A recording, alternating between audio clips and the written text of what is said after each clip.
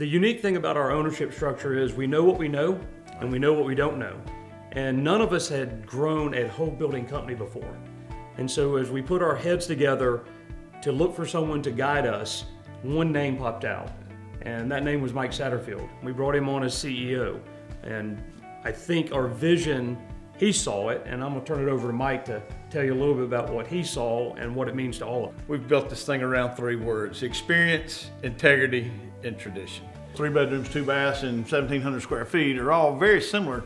And for us, you know, the thing that's gonna separate us is, you know, we're hanging our hats on putting quality back into entry level and first move up home.